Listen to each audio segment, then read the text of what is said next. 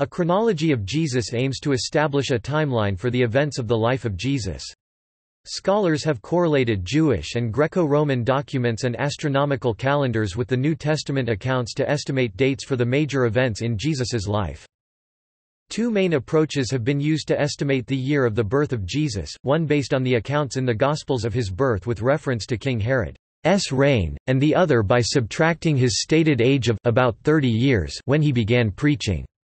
Most scholars, on this basis, assume a date of birth between 6 and 4 BC. Three details have been used to estimate the year when Jesus began preaching: a mention of his age of about 30 years during the 15th year of the reign of Tiberius Caesar, another relating to the date of the building of the Temple in Jerusalem, and yet another concerning the death of John the Baptist.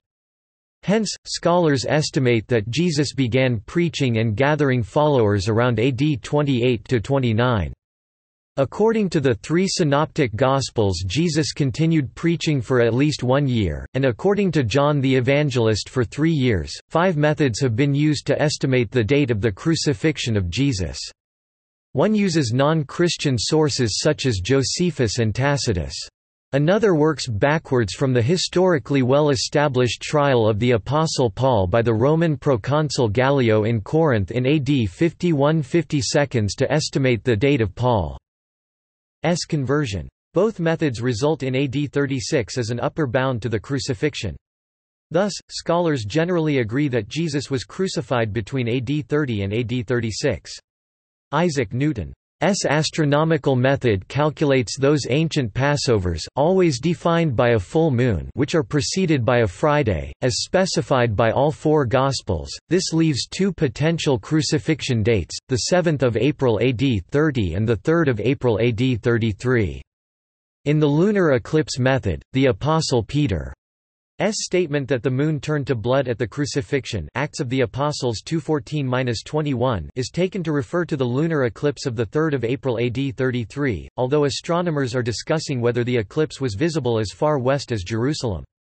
Recent astronomical research uses the contrast between the synoptic date of Jesus' last Passover on the one hand with John's date of the subsequent Jewish Passover on the other hand, to propose Jesus' Last Supper to have been on Wednesday 1 April AD 33 and the crucifixion on Friday 3 April AD 33.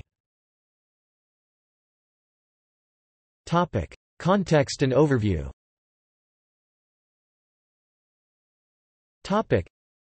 The Christian Gospels do not claim to provide an exhaustive list of the events in the life of Jesus. They were written as theological documents in the context of early Christianity rather than historical chronicles, and their authors showed little interest in an absolute chronology of Jesus or in synchronizing the episodes of his life with the secular history of the age. One indication that the Gospels are theological documents rather than historical chronicles is that they devote about 1/3 of their text to just 7 days, namely the last week of the life of Jesus in Jerusalem, also known as the Passion of Christ. Nevertheless, the Gospels provide some details regarding events which can be clearly dated, so one can establish date ranges regarding major events in Jesus' life by comparison with independent sources. A number of historical non-Christian documents, such as Jewish and Greco-Roman sources, have been used in historical analyses of the chronology of Jesus. Virtually all modern historians agree that Jesus existed, and regard his baptism and his crucifixion as historical events, and assume that approximate ranges for these events can be estimated. Using these methods, most scholars assume a date of birth between 6 and 4 BC, and that Jesus' preaching began around AD 27–29 and lasted 1 to 3 years. They calculate the death of Jesus as having taken place between AD 30 and 36. Year of Jesus' birth.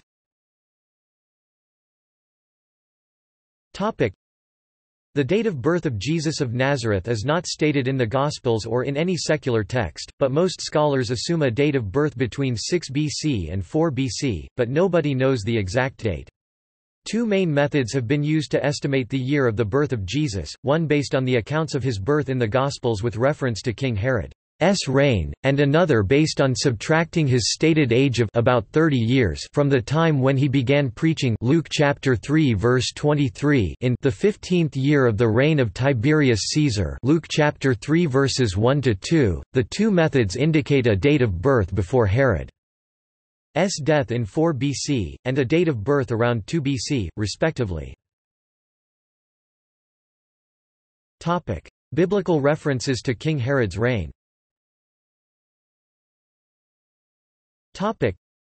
The two nativity accounts of Jesus in the Gospel of Matthew and Gospel of Luke differ substantially from each other, and are considered to have been written independently.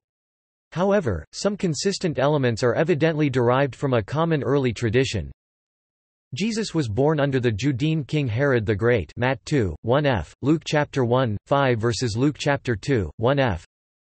In Bethlehem Matt 2, 5f, Luke chapter 2, 4.15.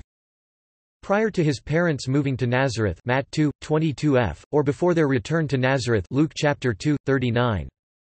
Jesus' parents Mary and Joseph were betrothed Matt 1, 18-20, Luke chapter 1, 27, 2, 5. His birth was a virgin birth conceived by the Holy Spirit.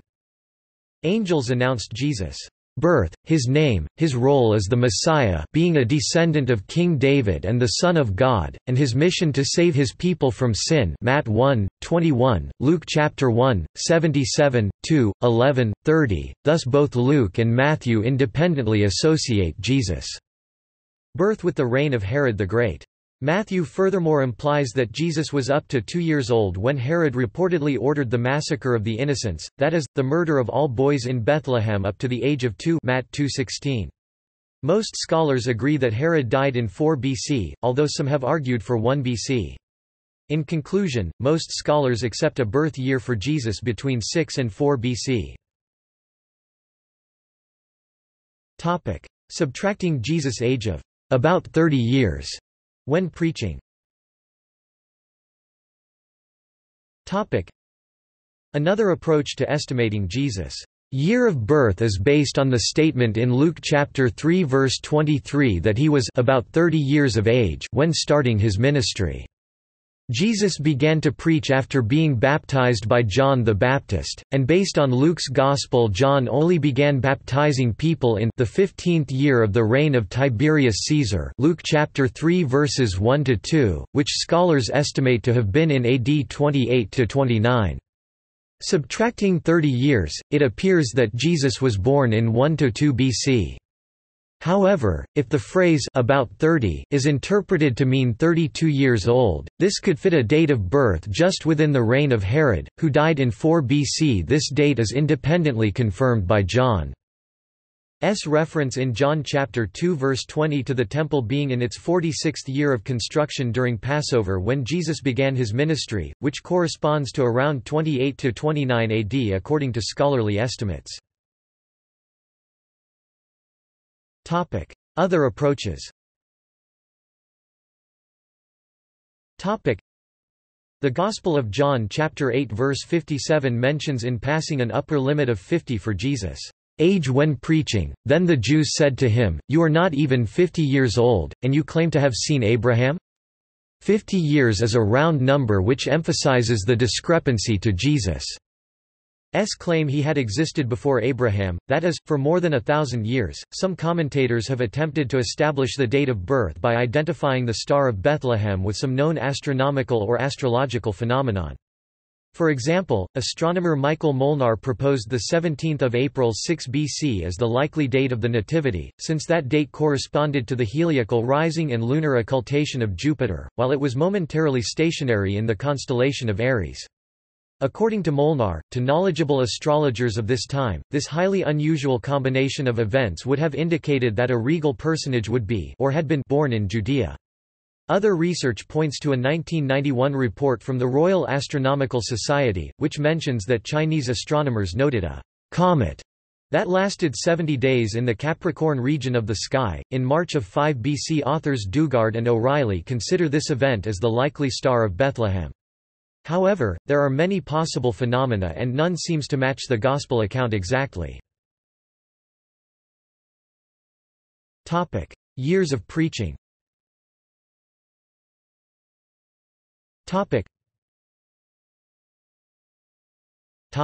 Reign of Tiberius and the Gospel of Luke.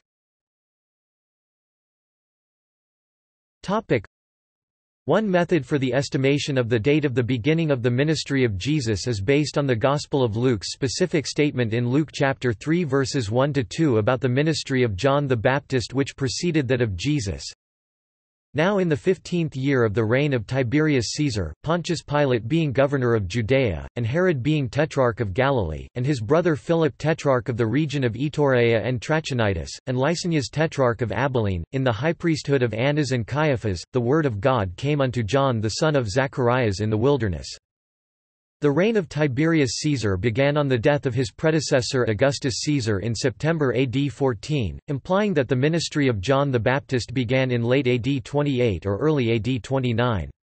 Reasoner's alternative suggestion is that John the Baptist began his ministry in AD 26 or 27, because Tiberius ruled together with Augustus for 2 years before becoming the sole ruler. If so, the 15th year of Tiberius' reign would be counted from AD 12. Reasoner's suggestion is however considered less likely, as all the major Roman historians who calculate the years of Tiberius' rule, namely Tacitus, Suetonius and Cassius Dio, count from AD 14, the year of Augustus' death. In addition, coin evidence shows that Tiberius started to reign in AD 14. The New Testament presents John the Baptist as the precursor to Jesus and the baptism of Jesus as marking the beginning of Jesus' ministry. In his sermon in Acts chapter 10 verses 37–38, delivered in the house of Cornelius the centurion, Apostle Peter refers to what had happened throughout all Judea, beginning from Galilee, after the baptism which John preached, and that Jesus had then gone about doing good. Jesus' baptism account is followed directly by his 40-day fast and ordeal. The Temple in Jerusalem and the Gospel of John.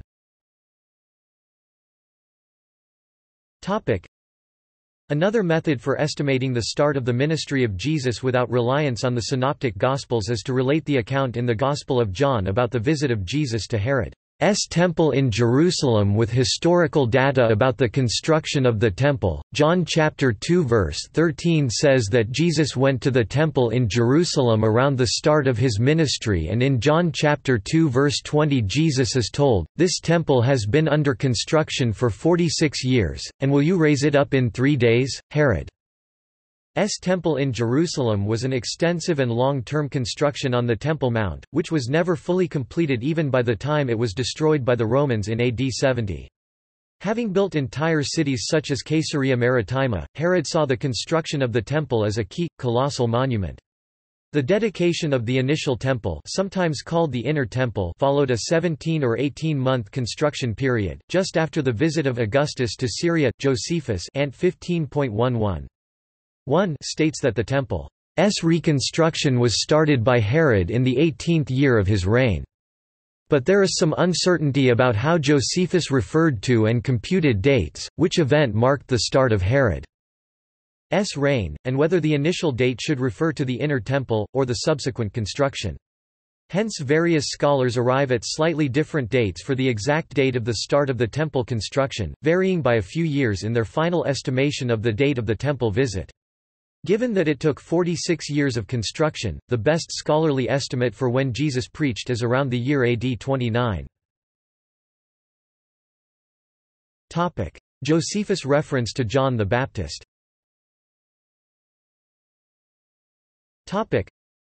Both the Gospels and 1st-century historian Flavius Josephus, in his work Antiquities of the Jews, refer to Herod Antipas killing John the Baptist, and to the marriage of Herod and Herodias, establishing two key connections between Josephus and the biblical episodes. Josephus refers to the imprisonment and execution of John the Baptist by Herod Antipas and that Herodias left her husband to marry Herod Antipas, in defiance of Jewish law. Josephus and the Gospels differ, however, on the details and motives, e.g. whether the execution was a consequence of the marriage of Herod Antipas and Herodias as indicated in Matthew chapter 14 verse 4, Mark chapter 6 verse 18, or a preemptive measure by Herod which possibly took place before the marriage to quell a possible uprising based on the remarks of of John, as Josephus suggests in Ant 18.5.2. The exact year of the marriage of Herod Antipas and Herodias is subject to debate among scholars. While some scholars place the year of the marriage in the range AD 27 to 31, others have approximated a date as late as AD 35, although such a late date has much less support. In his analysis of Herod's life, Harold Hoehner estimates that John the Baptist's imprisonment probably occurred around AD 30 to 31. The International Standard Bible Encyclopedia estimates the death of the Baptist to have occurred about AD 31 to 32. Josephus stated Ant 18.5.2 that the AD 36 defeat of Herod Antipas in the conflicts with Aretas IV of Nabatea was widely considered by the Jews of the time as misfortune brought about by Herod's unjust execution of John the Baptist. Given that John the Baptist was executed before the defeat of Herod by Aretas, and based on the scholarly estimates for the approximate date of the marriage of Herod Antipas and Herodias, the last part of the ministry of John the Baptist and hence parts of the ministry of Jesus fall within the historical time span of AD 28 to 35, with the later year 35 having the least support among scholars. Date of crucifixion.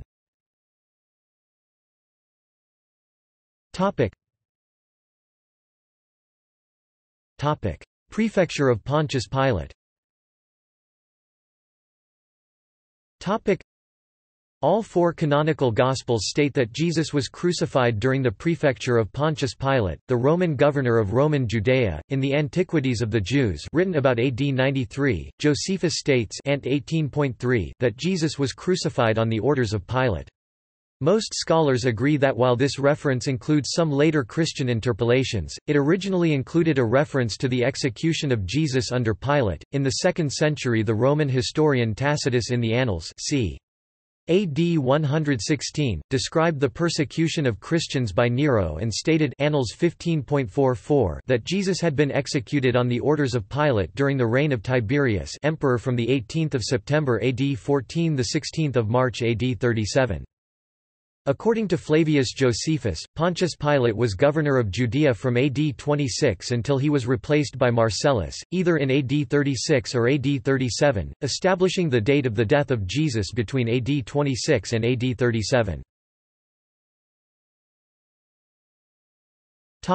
Reign of Herod Antipas.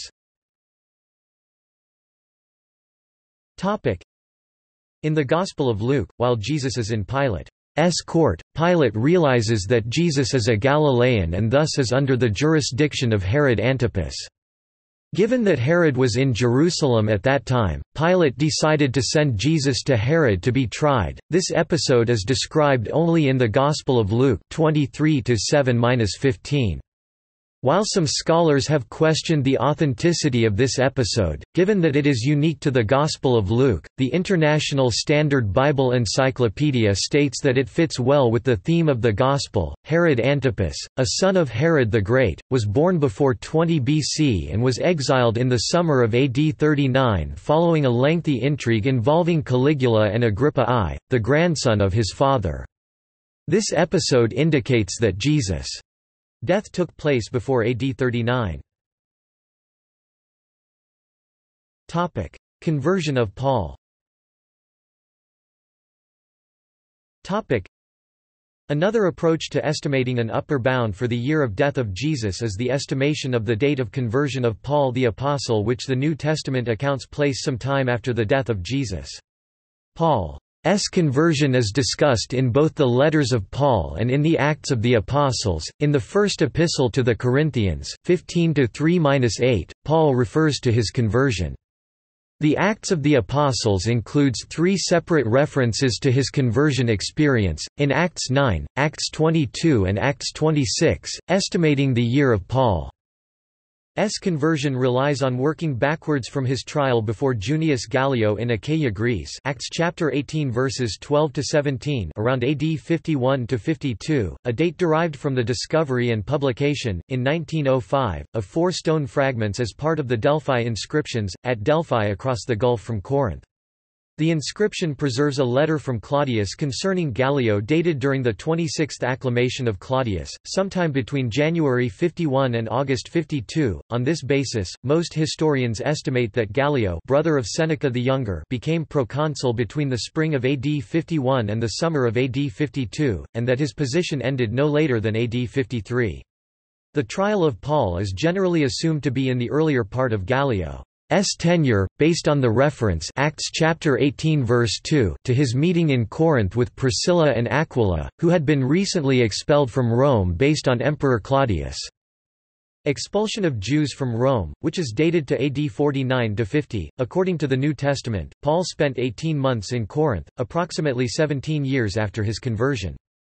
Galatians chapter 2 verses 1–10 states that Paul went back to Jerusalem 14 years after his conversion, and various missions at times with Barnabas, such as those in Acts chapter 11 verses 25–26 and 2 Corinthians chapter 11 verses 23–33 appear in the book of Acts.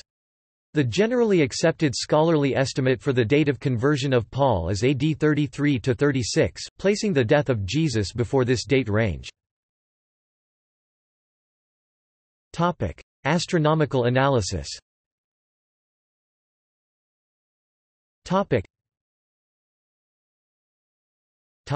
Newton's method. All four Gospels agree to within about a day that the crucifixion was at the time of Passover, and all four Gospels agree that Jesus died a few hours before the commencement of the Jewish Sabbath, i.e. he died before nightfall on a Friday. Matt 27–62, 28–1, Mark chapter 15 verse 42, Luke chapter 23 verse 54, John chapter 19 verses 31, 42. In the official festival calendar of Judea, as used by the priests of the temple, Passover time was specified precisely. The slaughtering of the lambs for Passover occurred between 3 p.m. and 5 p.m. on the 14th day of the Jewish month Nisan, corresponding to March-April in our calendar. The Passover meal commenced at moonrise, necessarily a full moon, that evening, i.e., at the start of 15 Nisan, the Jewish day running from evening to evening. Leviticus chapter 23 v.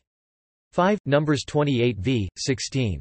There is an apparent discrepancy of one day in the Gospel accounts of the crucifixion which has been the subject of considerable debate. In John's Gospel, it is stated that the day of Jesus' trial and execution was the day before Passover, John chapter 18 v. 28 and 19 v. 14, hence John places the crucifixion on 14 Nisan. Likewise the Apostle Paul, in his first epistle to the Corinthians, implies Jesus died on a 14 Nisan, sacrificed as a Passover lamb, 1 Cor 5–7, and was resurrected on the Jewish festival of the first fruits, i.e. on a 16 Nisan, 1 Cor 15–20. The correct interpretation of the synoptics is less clear. Thus some scholars believe that all four Gospels place the crucifixion on Friday, 14 Nisan, others believe that according to the synoptics it occurred on Friday, 15 Nisan. The problem that then has to be solved is that of determining in which of the years of the reign of Pontius Pilate AD 26–36 the 14th and 15th Nisan fell on a Friday. In 1733, Isaac Newton considered only the range AD 31–36 and calculated that the Friday requirement is met only on Friday 3 April AD 33, and 23 April AD 34. The latter date can only have fallen on a Friday if an exceptional leap month had been introduced that year, but this was favored by Newton.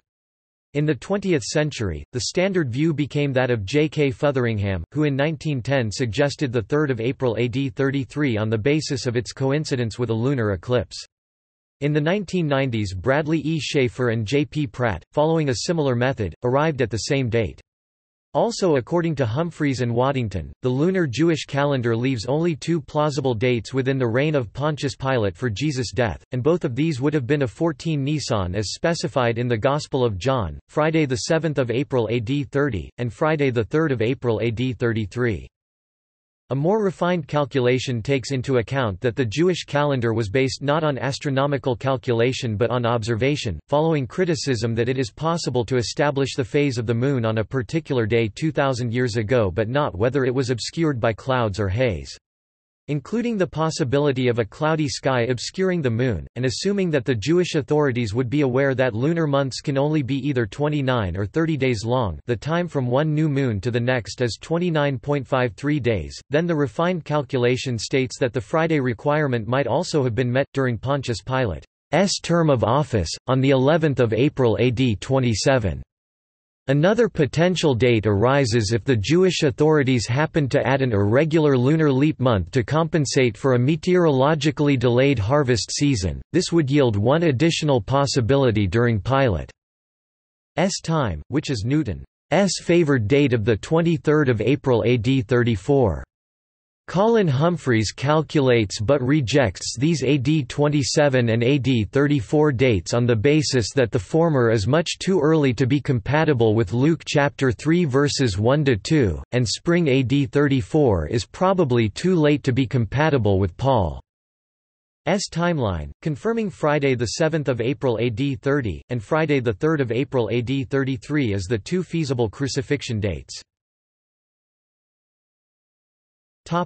Eclipse method. A lunar eclipse is potentially alluded to in Acts of the Apostles 2:14–21. The sun shall be turned into darkness, and the moon into blood, before the day of the Lord come, as pointed out by physicist Colin Humphreys and astronomer Graham Waddington. There was in fact a lunar eclipse on 3 April AD 13, a date which coincides with one of Newton's astronomically possible crucifixion dates, see above. Humphreys and Waddington have calculated that in ancient Jerusalem this eclipse would have been visible at moonrise at 6:20 p.m. as a 20% partial eclipse, a full moon with a potentially red bite missing at the top left of the moon's disk. They propose that a large proportion of the Jewish population would have witnessed this eclipse as they would have been waiting for sunset in the west and immediately afterwards the rise of the anticipated full moon in the east as the prescribed signal to start their household Passover meals. Humphreys and Waddington therefore suggest a scenario where Jesus was crucified and died at 3 p.m. on 3 April AD 33, followed by a red partial lunar eclipse at moonrise at 6:20 p.m. observed by the Jewish population, and that Peter recalls this event when preaching the resurrection to the Jews. Acts of the Apostles 2:14–21.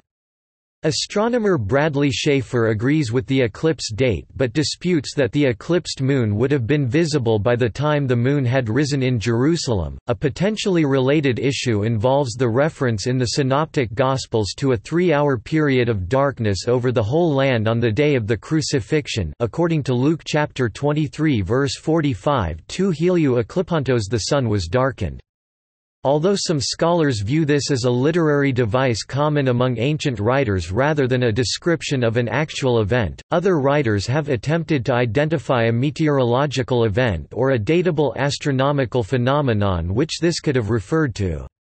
It could not have been a solar eclipse, since this could not take place during the crucifixion at Passover, and in any case solar eclipses take minutes, not hours. In 1983, astronomers Humphreys and Waddington noted that the reference to a solar eclipse is missing in some versions of Luke and argued that the solar eclipse was a later faulty scribal amendment of what was actually the lunar eclipse of AD 33. This is a claim which historian David Henage describes as undefended and indefensible. Humphreys and a number of scholars have alternatively argued for the sun's darkening to have been caused by a Khamsin, i.e. a sand storm, which can occur between mid-March and May in the Middle East and which does typically last for several hours. In a review of Humphreys' book, theologian William R. Telford points out that the non-astronomical parts of his lunar eclipse argument are based on the assumption that the chronologies described in the New Testament are historical and based on eyewitness testimony, accepting uncritically statements such as the 3 different Passovers in John and Matthew's statement that Jesus died at the 9th hour. He also alleges that Humphreys uses 2 very dubious sources, namely Pilate's alleged letter to Tiberius and the writings of the 5th-century Bishop Cyril of Alexandria, which Humphreys however classifies as forgery or contemporary interpretation indicative of a tradition at the time. Double Passover method. In the crucifixion narrative, the synoptic gospels stress that Jesus celebrated a Passover meal, Mark chapter 14 verse 12 ff, Luke chapter 22 verse 15, before his crucifixion, which contrasts sharply with the independent Gospel of John, who is explicit that the official Jewish Passover, John chapter 11 verse 55, started at nightfall after Jesus' death. In his 2011 book, Colin Humphreys proposes a resolution to this apparent discrepancy by positing that Jesus' synoptic Passover meal in fact took place 2 days before John's Jewish Passover, because the former is calculated by the putative original Jewish lunar calendar, itself based on the Egyptian liturgical lunar calendar putatively introduced to the Israelites by Moses in the 13th century BC, and still used today by the Samaritans. The official Jewish Passover, in contrast, was determined by a Jewish calendar reckoning which had been modified during the Babylonian exile in the 6th century BC. This modified Jewish calendar is in use among most Jews today. One basic difference lies in the determination of the first day of the new month, while the Samaritans use the calculated, because by definition invisible, new moon. Mainstream Jews use the first observation of the thin crescent of the waxing moon, which is on average 30 hours later. The other basic difference lies in the fact that the Samaritan calendar uses a sunrise to sunrise day, while the official Jewish calendar uses a sunset to sunset day. Due to these differences, the Samaritan Passover is normally 1 day earlier than the Jewish Passover, and in some years 2 or more days earlier. The crucifixion year of Jesus can then be calculated by asking the question, in which of the two astronomically possible years of AD 30 and AD 33 is there a time gap between the Last Supper and the crucifixion which is compatible with the Gospel timeline of Jesus' last 6 days. The astronomical calculations show that a hypothetical AD 30 date would require an incompatible Monday Last Supper, while AD 33 offers a compatible Last Supper on Wednesday 1 April AD 33, followed by a compatible crucifixion on Friday 3 April AD 33. Given these assumptions, he argues that the calculated date of Wednesday 1 April AD 33 for the Last Supper allows all 4 Gospel accounts to be astronomically correct, with Jesus celebrating Passover 2 days before his death according to the original Mosaic calendar, and the Jewish authorities celebrating Passover just after the crucifixion, using the modified Babylonian calendar. In contrast, the Christian Church tradition of celebrating the Last Supper on Maundy Thursday would be an anachronism. The calculated chronology incidentally supports John's narrative that Jesus died at the same hour, Friday 3 p.m. on 3 April AD 33, that the Passover lambs were slaughtered. In a review of Humphreys' book, theologian William R. Telford counters that the separate day schema of the Gospel's Holy Week is an artificial as well as an inconsistent construction. As Telford had pointed out in his own book in 1980, the initial 3-day structure found in Mark 11 is occasioned by the purely redactional linkage of the extraneous fig tree story with the triumphal entry and cleansing of the temple traditions, and is not a chronology upon which one can base any historical reconstructions. Scholarly debate on time of death.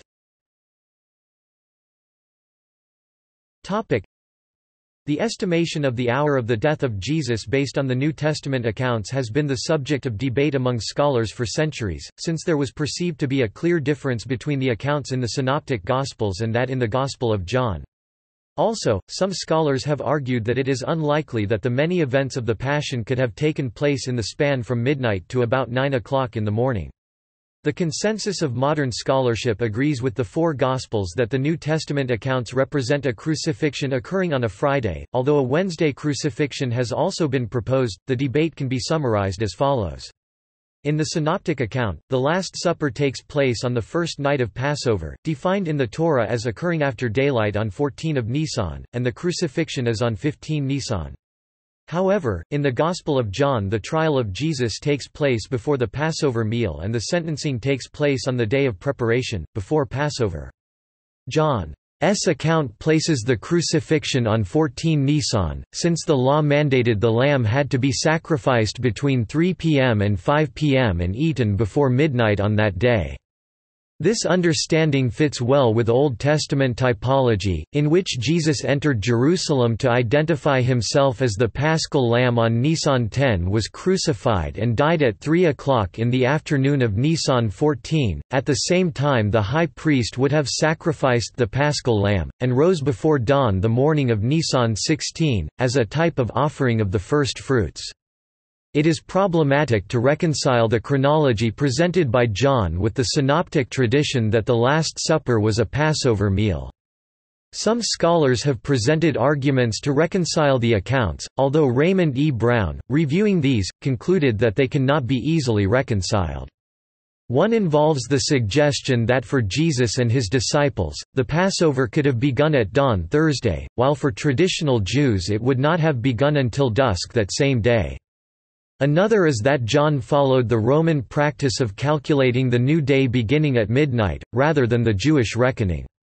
However, this Roman practice was used only for dating contracts and leases. D. A. Carson argues that preparation of the Passover could mean any day of the Passover week. Some have argued that the modern precision of marking the time of day should not be read back into the Gospel accounts, written at a time when no standardization of timepieces, or exact recording of hours and minutes was available. Andreas Kostenberger argues that in the 1st century time was often estimated to the closest 3-hour mark, and that the intention of the author of the Mark Gospel was to provide the setting for the 3 hours of darkness, while the Gospel of John seeks to stress the length of the proceedings, starting in the early morning. William Barclay has argued that the portrayal of the death of Jesus in the John Gospel is a literary construct, presenting the crucifixion as taking place at the time on the day of Passover when the sacrificial lamb would be killed, and thus portraying Jesus as the Lamb of God. Colin Humphreys' widely publicized, "Double Passover" astronomical analysis, published in 2011 and outlined above, places the hour of death of Jesus at 3 p.m. on 3 April AD 33 and claims to reconcile the Gospel accounts for the 6 days leading up to the crucifixion. His solution is that the Synoptic Gospels and John's Gospel use two distinct calendars, the official Jewish lunar calendar, and what is today the Samaritan lunar calendar, the latter used in Jesus' day also by the Essenes of Qumran and the Zealots. Humphrey's proposal was preceded in 1957 by the work of Annie Jobert, who suggested that Jesus held his Last Supper at Passover time according to the Qumran solar calendar. Humphreys rejects Jobert's conclusion by demonstrating that the Qumran solar reckoning would always place Jesus' Last Supper after the Jewish Passover, in contradiction to all four Gospels. Instead, Humphreys points out that the Essene community at Qumran additionally used a lunar calendar, itself evidently based on the Egyptian liturgical lunar calendar. Humphreys suggests that the reason why his two-calendar solution had not been discovered earlier is a widespread scholarly ignorance of the existence of the Egyptian liturgical lunar calendar used alongside the well-known Egyptian administrative solar calendar, and presumably the basis for the 13th century BC Jewish lunar calendar, and b the fact that the modern surviving small community of Samaritans did not reveal the calculations underlying their lunar calendar, preserving the Egyptian reckoning to outsiders until the 1960s. In a review of Humphreys' book, theologian William R. Telford points out that the non-astronomical parts of his argument are based on the assumption that the chronologies described in the New Testament are historical and based on eyewitness testimony. In doing so, Telford says, Humphreys has built an argument upon unsound premises which does violence to the nature of the biblical texts, whose mixture of fact and fiction, tradition and redaction, history and myth all make the rigid application of the scientific tool of astronomy to their putative data a misconstrued enterprise.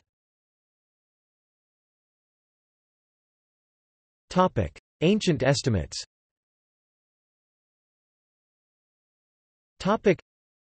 Other estimates of the chronology of Jesus have been proposed over the centuries, e.g. Maximus the Confessor, Eusebius, and Cassiodorus asserted that the death of Jesus occurred in AD 31. The 3rd, 4th century Roman historian Lactantius states that Jesus was crucified on a particular day in AD 29, but that did not correspond to a full moon. See also Topic: Depiction of Jesus. Historical Jesus. Life of Jesus in the New Testament. Timeline of Christianity. Topic: References. Topic: External links.